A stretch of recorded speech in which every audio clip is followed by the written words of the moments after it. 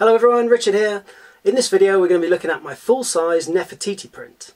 Been getting quite a lot of questions, feedback and generally comments about this print over the last few days. So I thought I would show you the print, show you the model, and actually talk a little bit about how I produced it, how I printed it on a desktop 3D printer. I used the big box 3D printer, and then how I used some finishing techniques that you might be able to use in some of your prints to give you some nice results. So first of all, here is the print, and this is our Nefertiti. So this model itself has got quite a story attached to it, and you can find out more about that on my blog. I won't go into that too much here. So first of all, when I got hold of this model, I was absolutely amazed by how high quality it was. This is it's a professional 3D scan or a reconstruction of this beautiful historical artifacts. And she is beautiful, but also the model is incredibly detailed as well. So you can see every tiny little detail on the headdress. You can see all of the paint over the years and where it's chipped, and all these tiny little imperfections and defects, which are just really amazing. So I thought about printing it small, like everyone was going to print just a small object on their 3D printer, and I thought, no, this really needs to be done at full size. So the first thing I looked at was how to cut this model up so I could actually, it's a bit heavy, it's actually it's about 9 kilograms, so I'll have to put it down in a minute, but the first thing I did was look at how I could cut this model up so it'd be easy to print in sections, but also be hidden when I joined it back together. So what I did was actually cut a band across the top here, and actually cut this top section off of her headdress, and then split it down the middle as well. She has this damaged piece at the front and a ridge that runs all the way up the front and the back and down the side. So it was quite easy to be able to separate the headdress into two smaller sections that would print on the 3D printer. Her face, because she has facial features, obviously, with the nose, the eyes and the ears, which are fairly hard to print on a desktop 3D printer because you either need to use support material or you need to angle it. So because I'd cut the top headdress off, I chopped across her neck, and actually that gave the angle to print, which was much easier to actually print this face section. So we've got two sections up here. We've got the face section, and then we've got the lower section, and the lower section is just from her neck downwards. So those were the 4 sections I used, and I printed that on the big box 3D printer. And the top 2 sections were completely hollow. So this left and this right side are just spiral vials printed. They're completely, utterly hollow. They've only got an outer wall. And this is where you get all of this wonderful, fantastic detail. The face has got around 8% infill. I think it might have been 6 or 8%. It's very, very low, and it's just a rectilinear infill. So very minimal amount and just a single wall outline. The base again is exactly the same, so the base again is about another 6 or 8% infill. Okay, so when I was printing the model, I started with the top headdress, and I was using ColorFab XT material, clear ColorFab XT. Printed the 2 top sections, then I printed the face, and I actually ran out of material while I was printing the bottom section, so I ended up with this part, which was complete, unfinished and not complete. So I ended up changing over for the bottom section to the new NGen material that ColorFab have released very recently, which is a very nice material. It's again another copolyester, and it was nice to actually compare those two. I've been printing a few things with this, but it was nice to compare the strength and actually how many of the features came out. And it was quite interesting. This part is reasonably detailed. It has a few features, but it has a lot of tiny spots and imperfections over the years where it's built up some damage, and they came out really well on the NGen print.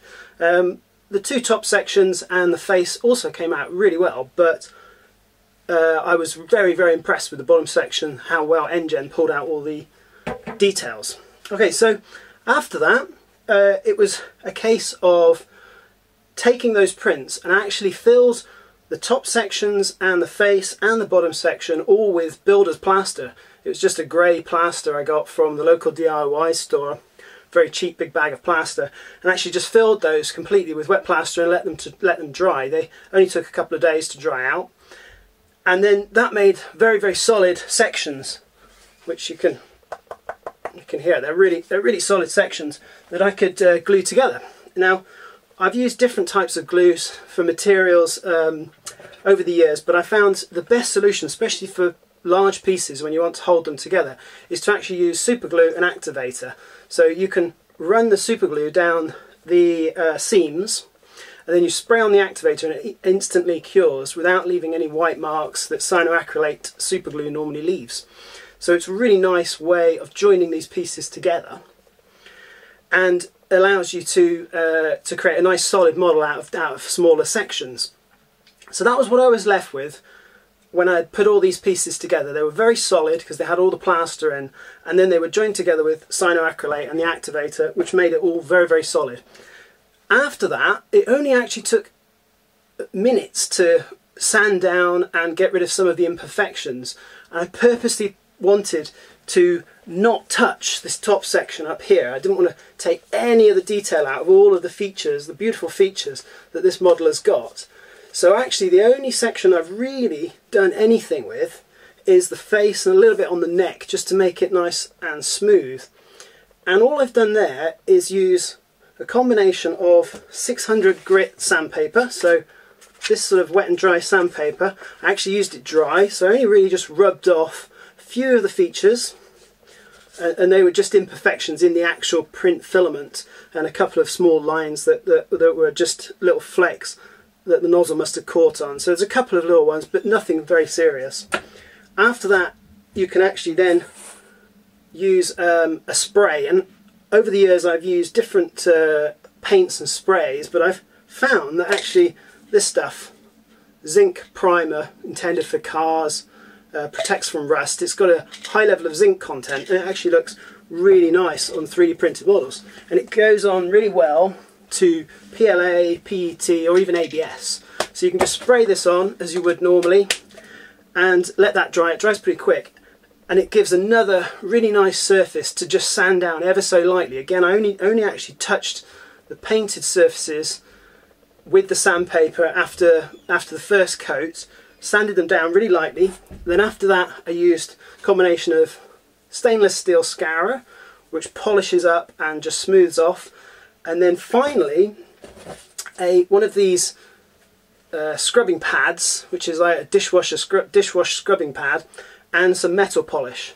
So if you use a tiny bit of metal polish, you can use as much as you like, but just small sections so you don't get it too into all the features, because you have to dig all that out or polish it out.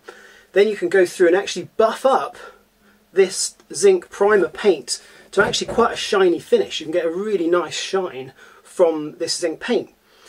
The zinc itself has actually got about a 68% zinc content. You've got to be a little bit careful when you buy it, because you can buy different levels, and the higher zinc content, the shinier it will be and the better it will be for sort of an overall finish.